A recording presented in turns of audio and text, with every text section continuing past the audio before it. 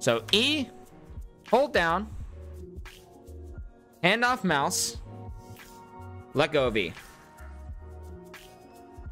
It's that simple.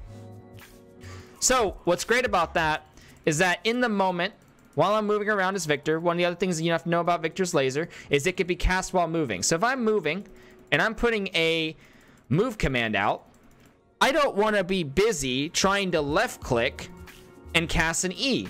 I just want to cast it. So if I'm moving, simple, right? I'm moving down, hold down E, let go, and I'm still moving. You see how that works? So I could be kiting and throwing the E out.